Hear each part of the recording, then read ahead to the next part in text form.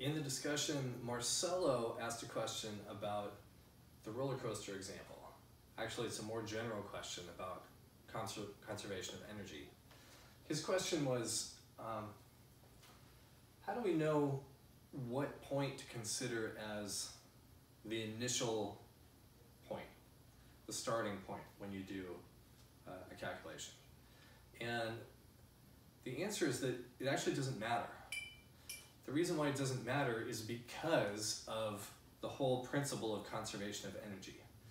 The idea is that when energy is conserved, if you have, say, a frictionless example like this, the energy, the total mechanical energy, is the same everywhere at all times.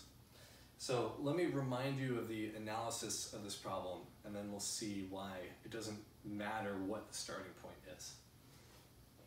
So the way we tackled this was we said PE initial plus KE initial equals PE final plus KE final. In other words, the total energy in some initial state, at some initial position, equals the total energy at some final position.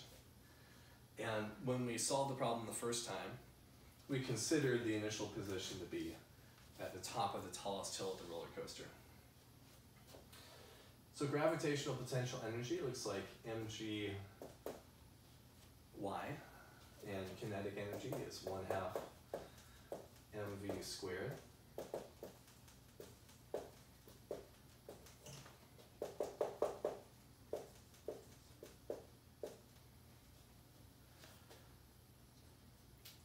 And we were asking, the first time we did this problem, about the speeds. And so when you do a bunch of algebra here, you can find that the final speed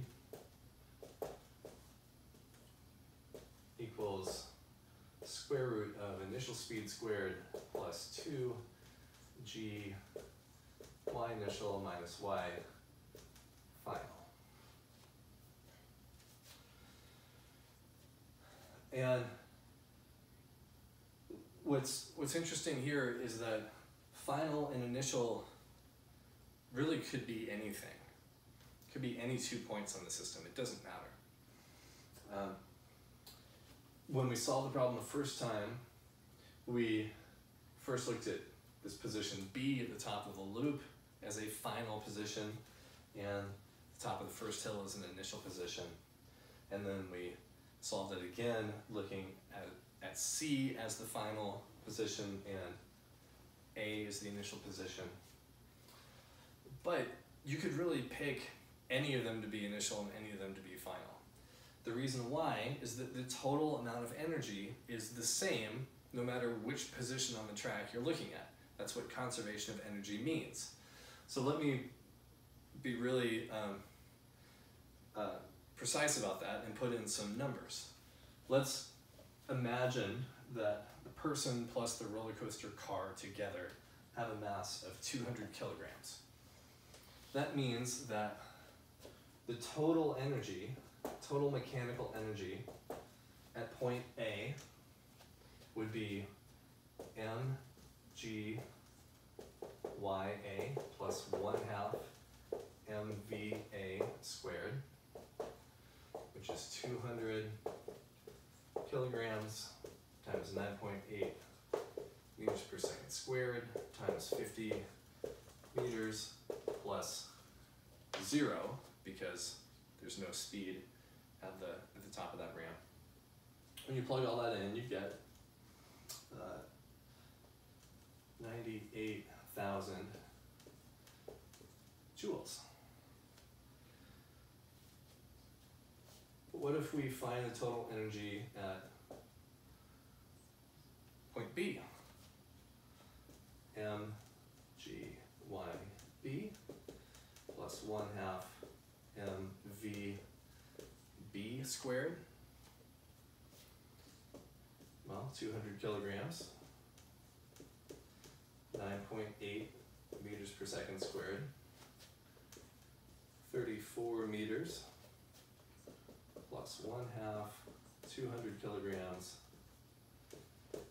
times 17.7 meters per second quantity squared.